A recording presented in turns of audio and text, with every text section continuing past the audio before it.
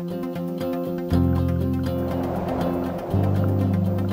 afternoon. Thank you everyone for coming out to view our talk today, or listen to our talk, not view. I know it's day 3, so might be feeling a little bit tired, so thank you very much for coming to listen to us.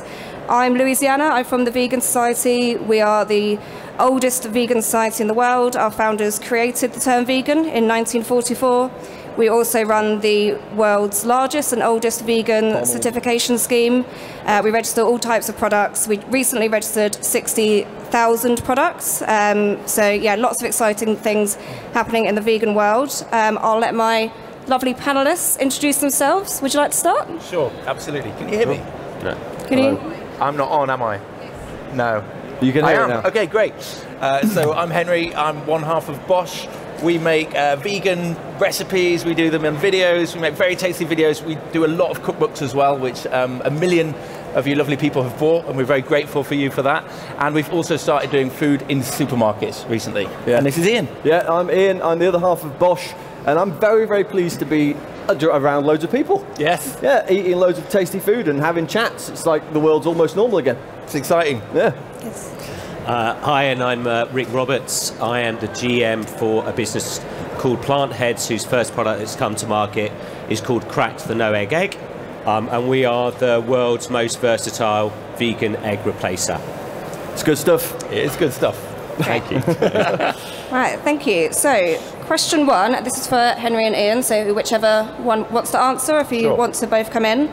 So, in the 5.5 years since you have launched, the vegan food and drink market has been absolutely transformed, as I'm sure we all know, in the UK and beyond that. In terms of your own achievements, there's been quite a few. So you've had, is it 5 cookery books, cookery show, numerous products on supermarket shelves, a huge social media following. What I'm interested in knowing is how you were able to connect with and grow your audience. Has your audience changed over time? And why do you think they are so connected to the ethos of BOSH and your story as a whole? Great question. I mean, the world's just changed dramatically over the last 5 years. You were just saying before that we're at this amazing food fair, and there's, you know, both plant-based food, vegan food, and lots of non-vegan food, and that's the busiest area over there. So that's crazy exciting.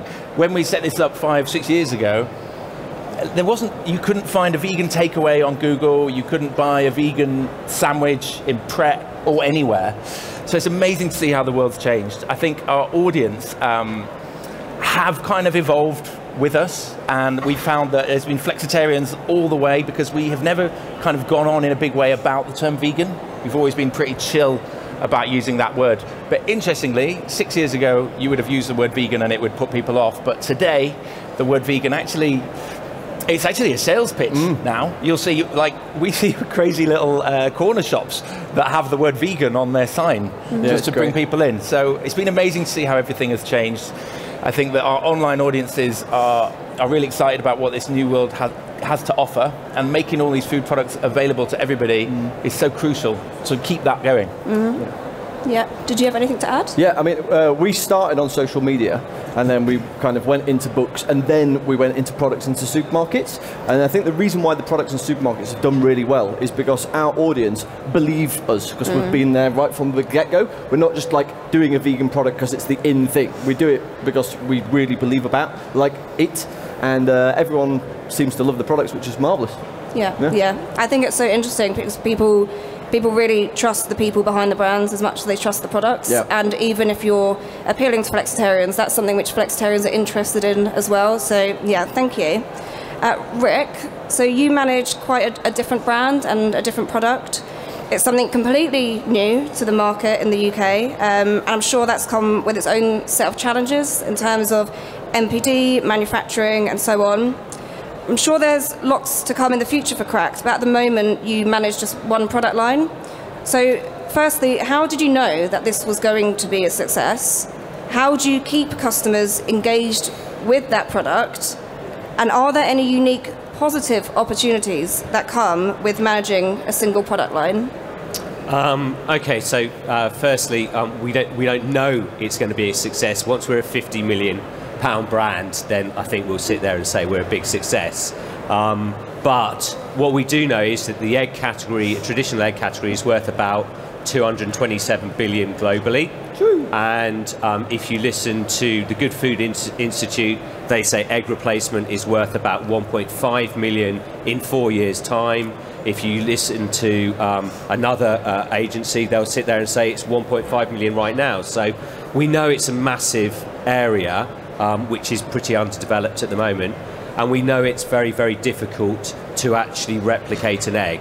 So it's kind of like the holy grail. There are lots of vegetarians who would love to be vegans, but just can't make that last step of giving up eggs. So we know it's a huge opportunity area as a market. With regards to the amount of products we've got one retail product, so we've currently got a 490 gram liquid egg replacer, but we also make our product in a powder format. We've got the traditional version that we launched with, and then 12 months later we've come out with version 2 already. So we actually have 2 powders in the marketplace which you can use for manufacturing. They're not retail packs, but you can use them for manufacturing. Great, thank you. So moving on to talking about some retailers, because I'm sure this is something that a lot of people are interested in. So as we've already said, the vegan market is booming. Customers really are spoiled for choice these days, which is fantastic. But obviously this means that retailers are spoiled for choice when it comes to what products to stock. You have independently owned brands, other branded products, and supermarket-owned brands all competing for space. And I'm assuming this could be quite challenging if you work in a food and drink business like yourselves. So, Rick, in just 18 months since you've launched, is it 18 months? Yeah. Roundabout. You've entered into a number of retailers, and I've heard you've recently had some creative tactics to gain the attention of even more. So, can you tell us a little bit more about that, or about how brands can get the attention of retailers? So never giving in. Just keep on. You've got to keep on going with the retailers. So, in my experience over the past 18 months, but over 25 years of being in FMCG, there's never been such a turnover of head office staff at the retailers that there has been at this moment. So it's really a case of being tenacious. I think that OGS, as an example, another somebody who's working in our space, have done a brilliant job using consumers to kind of bombard buyers, and they got their millionaire shortcake listed into Tesco by doing that. I think that's a really great way of doing it. We did some sampling trucks on Pancake Day, and I'm not ashamed to say we stalked the retailers that we weren't outside currently, so that in the hope that there's some people downstairs with this crazy yellow van, they're making amazing pancakes, go down and try them. So we've done that. We also a lot of the last couple of years, whilst we've been launched, obviously we've all been locked down. So there's been obviously a lot of trade shows or a lot of IGD shows, etc., that have gone online, and I found out that actually those questions that they're asked at the end are not all from bots. So I have asked a number of questions to a number of the commercial directors who are presenting at either a Co-op or a Tesco do, etc., about vegan products and how do we get more vegan products into your range. And then obviously they respond publicly, and then you can use that to affect with your buyers as well. Nice. Clever. Great, thank you. So talking a little bit more about branding and marketing, this is a question for either of you. So specifically thinking about your products in supermarkets and food service, you've got a very unique branding style. So including yourselves and your personalities within your products, the colours, the fonts, they all stand out quite a lot. When I see BOSH immediately, I know what it is. Is there anything in particular from a branding point of view that you've had to change since you've launched? How have you managed to stay so relevant in such a rapidly growing market? Yeah, I guess we've updated our logo. And I guess everybody does their first logo, and it's a bit rubbish. We did it in Photoshop, but now we've had a proper designer do it. It looks a bit more impressive. Yeah. In fact, if any of you have got our books, and you've got the first book, and then if you've got maybe the third book and the fourth book, you'll see the logo change between the two. So I think we've had to grow up as a brand. But 6 years ago, it was all a bit health food shop. Everything had a a natural field with a sunrise on it or something like that, all the brands just felt very uncool and unsexy. So we purposefully wanted to come in with that, you know, very bold, very bashy, very standout BOSH. I think it worked with the books. The fact we did a black cookbook helped the book jump off the shelf with neon colors. We then tried to replicate that with food, so to create packaging that just jumped off the shelf and it hit your eyeballs and you knew what you were looking at. I think we've made that work. We haven't had to have make too many compromises in that space yet. Maybe the fact that we've got our faces on the pictures helps. So you've got a little Henry and Ian on each pack, which is always helpful. I guess it has been interesting though, hasn't it, trying to get into supermarkets, because we've done everything the other way round. We kind of built this video marketing platform first, and then we've tried to find our way into supermarkets, which has certainly been a bit easier, I think. Yeah, it definitely helps having like a big audience on social media and already a name, because the buyers are obviously kind of wowed by that, but they're also like, so they're wowed by the name, and also the fact that the products that we sell are good, because they go through our kind of taste test, and we like tasty food. But yeah, it's with regard to the packaging that's in the supermarkets, we don't actually make our own stuff. We work with licensing partners, and with each new licensing partner that we've got, we've kind of tweaked the packaging a little bit, so it's kind of just improve in increments. The latest thing that we've got out is the ready meals that are available in Morrison's, and I would say out of all the packaging that we've got, that's the best one. So I think what we'll aim to do is to tweak the packaging, the others, to get it to that level. But yeah, so it's just an iterative process and just sort of just improving as we go. And if we keep on doing that, we'll hit perfection one day. Never. No, it's like painting the Forth Bridge in Scotland, isn't it? Where once you finish it, you have to start again. That's true. What's your journey been like with packaging? So for us, I joined about 2 years ago, and we originally, I mean, the company name is called Plant Heads, but that was originally what we were going to go to market with as a brand. And as Henry just kind of said, the branding pretty much looked like you would expect a massive, great big, safe FMCG holistic company to do. So one of the first things we did actually was just throw all that work away. We worked with a design agency called MK21 based out in Milton Keynes, and they came up with the cracked logo and the no egg and what we see in the marketplace today. So that was a massive change from where we were originally. And then with regards to what we do with the rest of the packaging, as I'm sure you guys do as well, I mean, you've got a much, much bigger community than we have, but our community, we sit there and go to them, okay, so we're low in fat, we're low in salt, we're low in sugar, we're high, you know, we're high in protein, high in vitamins. What things do you want us to, what's important, what do you want us to put on the packaging? Because if you put too much on, then no one reads any of it. Yeah, it's so true. So, unless it's a box of cereal. Yeah, because then you've got time. Then you've got time, exactly. All right, so another question about packaging and branding. Interested to hear your thoughts about eco-labelling. So eco-labelling is rapidly becoming a point of discussion in the food and drinks industry. Are you planning on doing that? Well, it might be mandated by the government soon. I've heard that's in the talks, but are you planning on doing this yourselves? And do you think this will bring a shift to consumer purchasing habits? We think it's an amazing idea. There was that study by Joseph Poore, the Oxford University researcher, where he kind of did this massive global study of all meat-based foods and all plant-based foods, and pretty much said if you stack up all the meat in the world, it's all more polluting than all of the plant-based foods in the world. And here's an idea, as a system, we could do carbon labeling. And he even made a suggestion as to how it would look. So very smart chap, giving us a really easy option. So if the government are thinking about it, I think that's fantastic. It's hard to work out, as we talked about before, but I think if the government mandate it, we'll be all over it. And maybe we'll be able to persuade our team, some of them are here, eyeballing me right now, maybe we'll be able to persuade them that we can do it sooner. Okay. But it is a lot of work.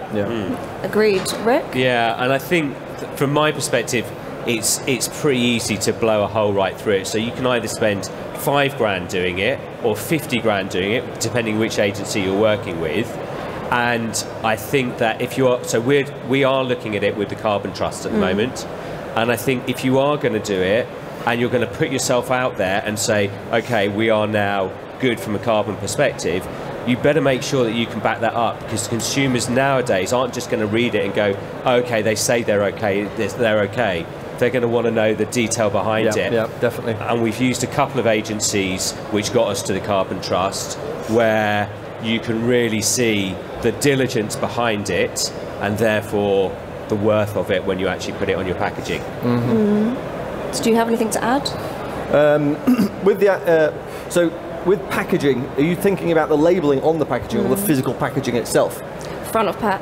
Yeah, front of pack. Yeah, I think I echo what these two have said, basically. Yeah, I think it's really important to sort of know where your food's coming from, and to, like, because we've got the traffic light system for fat and sugar and salt and whatnot, so have that for carbon or air miles. I think having that right there would make a lot of people change what they're about to buy. It would influence their decision in a positive way, so I think it's a great shout. Well, as it stands, consumers haven't really got anything to go on other than brands' self-proclaimed claims, and a lot of them are doing that greenwashing thing and saying, oh look, we're so carbon friendly. So I think having a standardization, ultimately we've got to get there so people can make better choices. I think there's quite a cool app there. It's like, how carbon friendly is your thing? So you just go into a supermarket, get the app out, zap the barcode, and it tells you the carbon miles of it. So some kind of, like forward-thinking activist could do that. And then it'll automatically plant a tree. Yeah, that would be cool. I thought maybe. Someone take that away and make that happen, please. Now, it's going to be a really interesting one, because there's a few companies offering the service, and the app idea. There's people making a lot of money off this as well. So I think if the government mandates it, I think that must be the only way forward, because otherwise, if everyone's using different systems, how is that going? It doesn't really make sense. It's like the credit crunch when everyone was just rating themselves. AAA. It's like, what does that even mean? It'd be an interesting one for sure. So there's a number of vegan brands who've been running for decades, but for many, this is a fairly new industry. We're all learning together regarding what works, what doesn't work, and on top of that, consumer preferences are changing all the time, even vegan consumer preferences. All this innovation and pace of change really happened in the last 5 to 7 years or so, and with that there's been different levels of success and failure. Many vegan categories have seen double or triple digit growth in the last few years, and though this is impressive, this is thought to be slowing down. So we discussed this before. The Financial Times have reported that sales of plant-based meats in the US have fallen or plateaued for the first time in years, and a similar pattern might follow suit in the UK. So the term trend is obviously used a lot for the vegan and plant-based market. Veganism is obviously a lot more than a trend, but for the people involved, let alone the animals involved in the industry as well. So how do we ensure that we really keep people engaged in vegan and plant-based, and it's not just a trend, it's something which is really here to stay? And how do we bring new customers along? This is a continued challenge for the whole industry, but do you have any thoughts on that? Yeah, I think from a kind of personal perspective, because we are speaking to our audience, you're just basically one person talking to another. Being friendly and welcoming and inviting and accepting of everybody, whatever journey they're on, is really crucial. So it's very easy for us to get locked up in our bubble of cooking vegan food and going vegan this and vegan that and vegan that, and realize that word still does alienate a lot of people. So I think in order to keep bringing in flexitarians and making it easy for them to have one vegan meal instead of maybe one meat-based meal, it's keeping on being friendly and being welcoming. And that applies to our speech, it applies to our branding, it applies to our marketing, and trying to make sure we're continuing on that journey. I think that we don't get too rattled by these negative headlines, like, oh my goodness, plant-based sales are down, the fad is over. It's like, okay, right, so some journalist is trying to have a pop at this thing, which frankly is not a trend, because it's based in really solid backing. It's got, ultimately it is better for the planet for us to eat more plant-based things. It's a good thing for your health, as long as you're doing it well and having a high fiber, whole foods, plant-based diet. And it is nice for animals, because we can all agree that factory farming is probably not a great thing. So, trends come and they go, and they're based on, is it cool to look like you're from the 90s or, from the 80s or whatever. But this is like a shift in consumer behavior. It might dip, it might go up, it might go down, but ultimately it's going to keep on growing. I mean, there's a lot of money being spent by supermarkets and brands on infrastructure, and I don't think any brand really wants to spend a bunch of money to start making this product to get it into supermarkets for then to just let that stop. I think they'll just reinvest and keep on plugging it if it wanes slightly. So I think that like the fact that the infrastructure has been built for plant-based food to flourish in big supermarkets is one indication that it will probably stick Absolutely. around. Like you say about the emotional connection that people have to veganism, but I think the role of influencers is actually really important here, and I think the role of influencers shouldn't be underestimated. It's probably one of the main reasons why it's so big now. And when I say influencer, I don't mean you know, someone taking photographs of themselves on Instagram. I'm talking about, you know, someone like Kip Anderson, who's made Cowspiracy. I would consider him an influencer because he's influenced an awful lot of people by the creative work that he's done. So I think the more people who get into it and who are creative and are using TikTok and their mobile phone and like posting videos of tasty food on the internet, you see it just growing and growing and growing. Might get slower, but I think it's going to get bigger and bigger. Yeah. Yeah, well, I mean, if it has plateaued in the US, it may well be because the quality of the product that you are putting out into the market is at a level which is acceptable for X amount of people. And what I saw, I've just come back from Expo West, and what I'm seeing is a new kind of quality of product. So, you know, there's La Vie bacon over here, for example, which is just like, we were talking about this earlier. Yeah, it's like amazing.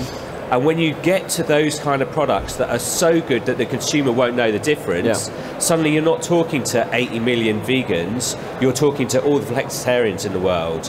And if you can get your cost down and get a product from a quality which you can't tell the difference of, then why wouldn't you choose that? It makes perfect sense. It makes perfect sense to do that for all the reasons that Henry said as well.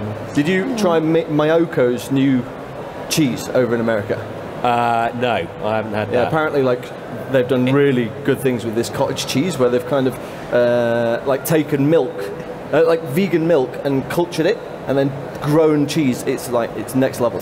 It's such a good point that you make, though, that you know, ultimately we've got good enough products everywhere, and now we need excellent products, and we need those excellent products to be at least the same as, if not cheaper than the real thing, which they must be able to get to, because it is still ultimately a kind of inefficient system to rear an animal.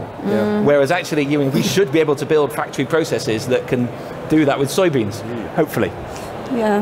Yeah, all really good points. I think there's so much pressure on the vegan food industry to be perfect and to have all the answers. And it's happened so quickly, we forget that it was only 2019 when Greggs brought out the vegan sausage roll. That was not that long ago, and that made headlines. That is such a normal thing to see now in every food service place, and that was revolutionary when that came out, and that was 3 years ago.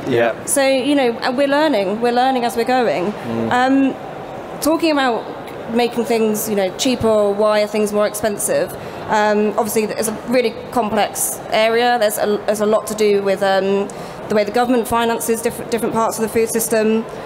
So vegan brands are usually more expensive than non-vegan counterparts. Do you have any plans to change this? Maybe I'll direct that to Rick, first of all. Okay. So I mean, Cracked is about 65-70% more expensive than an egg. We don't have the scale at the moment that, you know, a $237 billion egg category has, right? So we need to get more customers engaged, where we will sell more product, which will mean that we'll be able to buy better, we'll be able to make it better and cheaper. I mean, technologically, making our product is quite difficult. So we make it, we acidify, control it to make sure that it's safe, but then we also have to go and put it through a process called high pressure processing, which is in a separate place. So, you know, there's food miles and there's technological things that make all this very difficult to do. As you become bigger and you get more customers, and, you know, we're in the States and there are a lot of interest out in the States for the brand, then you get to the stage where you can sit there and go, okay, now I can start lowering the price. And you've seen Just do that. Just were at $8 2 years ago, and Beyond they're at Burger. Beyond, exactly. So you can get there, it just takes a bit of time. So our aim is to get to price parity with eggs. When we can do that is another challenge. Yeah. Great. So for us, price has always been important for us. I think at the very beginning of BOSH, we thought, okay, what do we want to be about? And we landed on the phrase plant-based food for everyone. We didn't want to make a burger that cost £13. We would prefer to have ready meals that could retail at kind of £2 and £3, make them available to everybody, or make our nooch available to everybody, which, by the way, you can get in a lot more supermarkets now. So I think availability is so key, because there is a real small subsection of people that will pay that premium price, but to get that mass market, it's all about getting that price down. Yeah, definitely. Bit of a nicer question now. What do you enjoy most about working in the category? After you. Okay. The politeness. I really. So I used to work at PepsiCo, and if you went to a conference or something with PepsiCo, and there were Coke people in the room, you're not allowed to talk to them. Really? So I used to find that a lot of fun. So I used to hide my baggage and go up to the Coke people, start engaging them in conversation, then show my badge and watch them run off.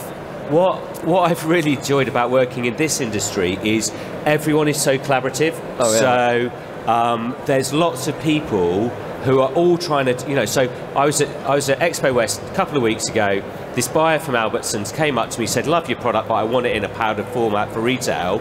And I went, oh, there's a guy making an egg replacement over there who does it in powdered. And she went, oh, right, okay. And I said, so I'll take you over there. So I took her over there and dropped it off. You wouldn't get that in PepsiCo or soft drinks or any of the other FMC industries that I've worked in. So I really like that. I really like the fact everyone's collaborative. I like the fact that we're all trying to do something different and do it for a purpose. That's really refreshing. So lots and lots of reasons to enjoy this category. I think for me, it's the communication that we get from our audience. So whether it's a DM in Instagram or a message on Facebook with someone saying, your recipes have changed my life. You've enabled me to go vegan, which has brought down my cholesterol. And we've done book signings where people have come up to us and you've got guys with tears in their eyes because they've lost half their body weight, or we've helped save their mum's life because of diabetes. That's Chris guy. Yeah. So that stuff is really, really heartwarming. But also, just every time someone tags us in an Instagram picture of a recipe that we've made or a product that we've sold them, and they're glowing about it, it's so rewarding. And every single one of those you see, it kind of just gives you more impetus to go and do more and keep that ball rolling, So yeah.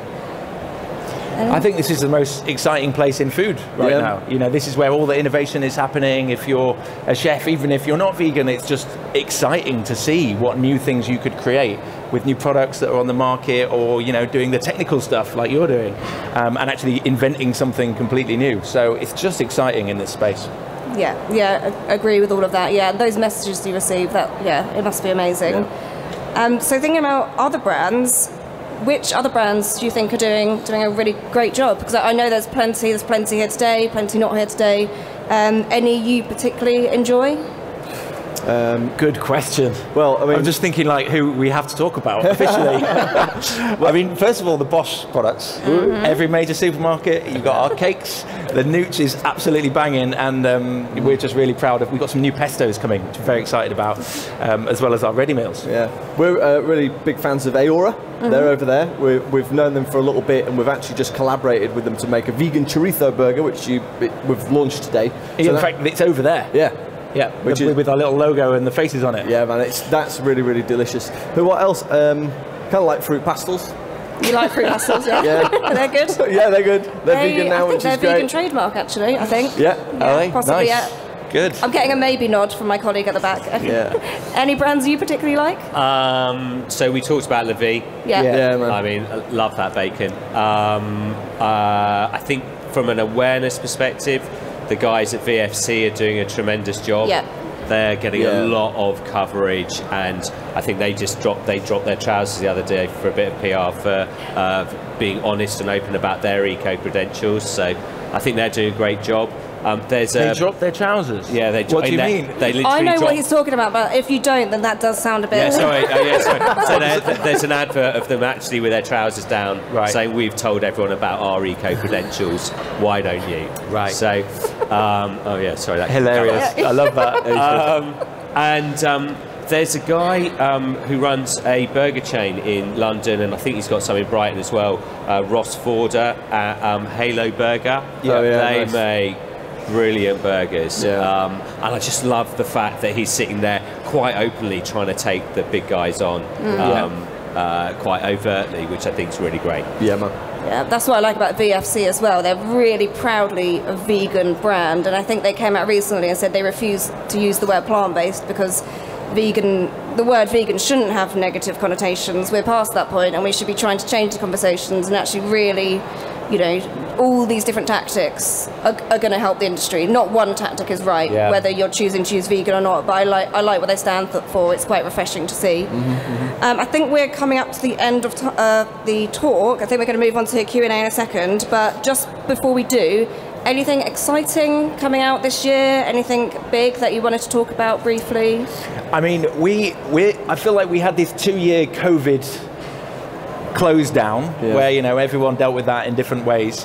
Me and Ian were living in the same house, so it kind of worked okay because we could just go down to the basement and keep filming videos, and everyone was doing lives for some reason, so we did that too. But we've now moved into this new phase of BOSH. Ben's just joined us, he's there, head of social. There's Tom at the back, it's his first day today, which we're very excited about, as well as Guy. But we've moved into a kind of shoot space, office space in Old Street. So it's going to be really cool for us to be together, lots more videos, lots more collaborations. So we'll be looking to do lots more collaborations with other vegan chefs, cooks, whoever. So that's going to be an exciting phase for BOSH. And with regard to products, we're currently in baked goods, we're chilled, ambient, and we're about to branch into frozen. So that's going to be quite exciting as well. So heard it here first, guys. Yes. Great.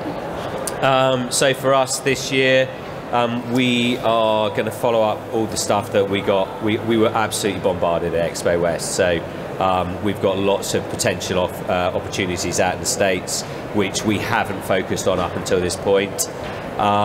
There's some other international business that we're looking at the moment as well. So currently, just because of resource, we've got 70 countries on hold at the moment, which we can't... 70 countries on hold. You need to hire some more staff. Exactly. How many are there in the world? There's only like 260, quite a lot. Yeah, I know. Tell me about it. So we are hiring more staff, actually. We're also... we've just launched version 2. We're in development of version 3 already. We've got big conversations happening in some QSR chains as QSRs kind of come back and open back up now that we're open back up. And we're also looking at other kind of where our consumer would expect our brand to be kind of products. So kind of where you'd expect something that was largely made from an egg to be. You have to try and nail a plant-based shell so the cracked can go in an egg. Yeah, I don't know whether or not that would put people off, actually. Like maybe the novelty would be a winner for me anyway. Okay, we'll have a look. Great, lots of exciting things then. If anyone can't stay for the Q&A, I'll just mention now that Henry and Ian will be doing a book signing at the Vegan Trademark store, which is just down there after the talk. But is there not other questions, is there a question? Would anyone like to ask any questions to the panel? There's one over there. Oh,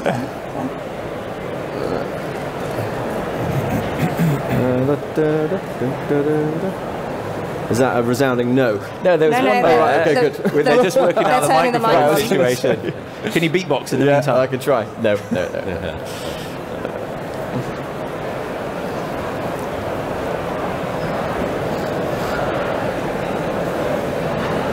The mysterious wandering microphone. Yeah, just a quick question for somebody who's going to start out from the very beginning. I love how you built the social community. Where do you even start? Oh man, well, our head of social is here, so we should probably bring him up to answer that. But in short, I would say using your phone, do you know what's funny is we spent all this money on cameras and lights over the last 5 years, like leasing all of this gear. And now it's a problem to use the camera and the lights, because it's essentially online audiences want authenticity. They want stuff that is shot with a phone. So get on TikTok, get on Instagram, they're probably the 2 priorities, and just start documenting stuff. I don't know what your business is or what you should be talking about, but do it throw away, do it as if you don't care, do it as if nobody's watching, do it every day, multiple times every day, and don't stop. That's what we've been doing for pretty much the last 6 years. Yeah. So that would be my advice.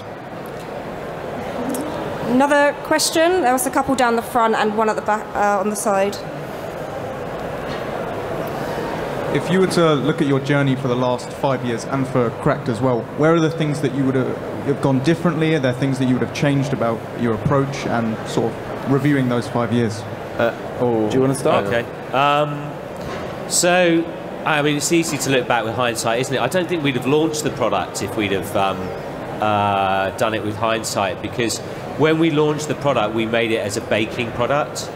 So, the big thing was you could make Yorkshire puddings with it, which the vegan community traditionally struggled to make decent Yorkshire puddings with egg replacers. But when we launched, within a couple of weeks, people were scrambling our product, and we knew that although you could scramble it, it wasn't designed for that purpose. So we then went into bringing out version 2, which has taken about 6 to 9 months to develop. But I guess what I'm trying to say is we could have waited until we had a scrambled product and then launched a product that did both, but we wouldn't have got to that place unless we'd launched. So there's lots of things, bits and pieces on the branding that we didn't have to start with, that we've now kind of finessed as we've gone through. So yeah, lots of reasons, lots of things. I think what we would probably have done differently is initially we focused all of our effort onto one platform, which was Facebook, and we basically ignored every other platform, and then we thought, we should give this Instagram thing a whirl, and then we did that, and that seemed to be doing quite well. But then we didn't really focus our energy enough on YouTube at the beginning, and if we had done, our numbers would be way bigger, our reach would be way bigger, and our influence would be way bigger. And also another thing is that we didn't jump on TikTok maybe as quick as we should have. We should have done that 6 months before. But other than that, I think, no regrets, really. Nice. I think there was another question on that row. It's from me. Big fan of BOSH as a brand, and frozen category too. So what are you bringing to the category? Was that a big fan of BOSH? Thank you very much, by the way. Cakes are great. And what are we bringing to the frozen category? Yes, please. I'm not sure we can specifically say at this point. No. But I will hint to you that, if you look in our cookbooks, you'll see we love things that are absolutely delicious, like maybe sweet treats and things. Right. And I mean, sausages and BOSH kind of rhymes, doesn't it? You've got BOSHages. So maybe we'll try something in that realm. But we've got a few different places that we're looking, but it's early days as yet, I would say. Right, that would be my next question. When should we wait for it? Yes, I hope you'll see BOSH in the frozen category in the next year. And it takes a while, to put these food products together. We might, I don't know, people are over there who might have a different answer to that. But yeah, soon. Cool. Thank you. You're welcome. Thank you. I think there was another question. Yes, towards the back.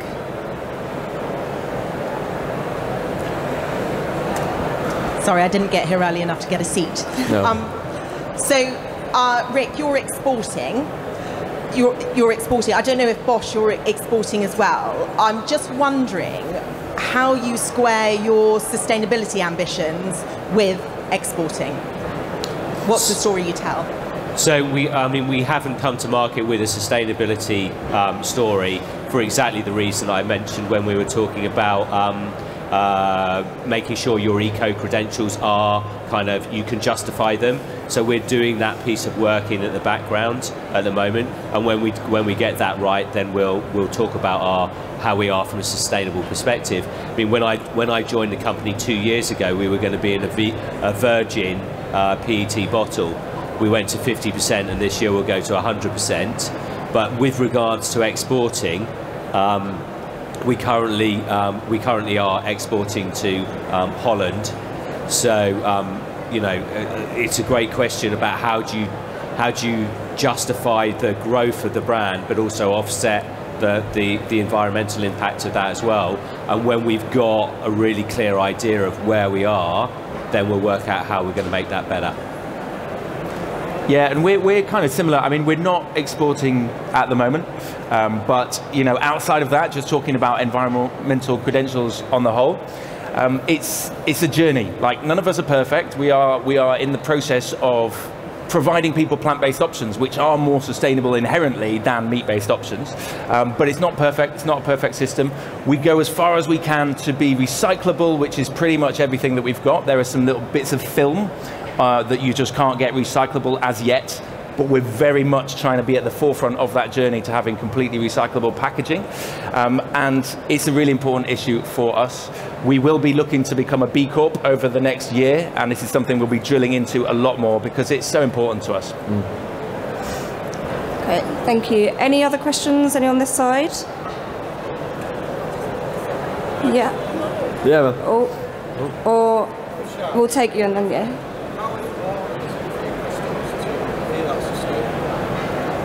I think the question was, how important is it for our customers to be that sustainable? Two questions, both people ask the same thing. I think en masse, if we were to do the 80-20 approach, we'd probably find that 80% of people weren't that bothered and they were just in the shop picking something up. But that 20% of people are bothered and they're vocal and they're important. But I think for us, to be honest, it's not about the customers, it's about our kind of purpose. And we did set BOSH up for an environmental purpose. So it is important to us, regardless of what customers think. Yeah, it's almost like we want to take the decision away from the consumer by just doing the best we possibly can. But I think this year, like, we have to face the true facts. Where it's going to be a rocky year, right? Financially, a lot of people are going to be like not in a good place, especially with like rising costs and stuff. So I think an awful lot of the big environmental work that's been done, realistically, some of it might be lost because people are just going to be thinking, I need to save money. I can't pay my bills. So I think the brands have a big responsibility to do their best so the consumer can do their best without thinking about it. Perfect. Any other? I think we've got time for one more if anyone does have another one. Right. If not, thank you so much again for coming. Oh, nice. Thank you very much, everyone. Thank you. Thank you. And thank you for hosting. Thanks for hosting. We'll hang around for a few minutes, and Henry and Ian will be at the stall doing a book signing as well if anyone is interested in that. And selfies. Yeah. Thank you.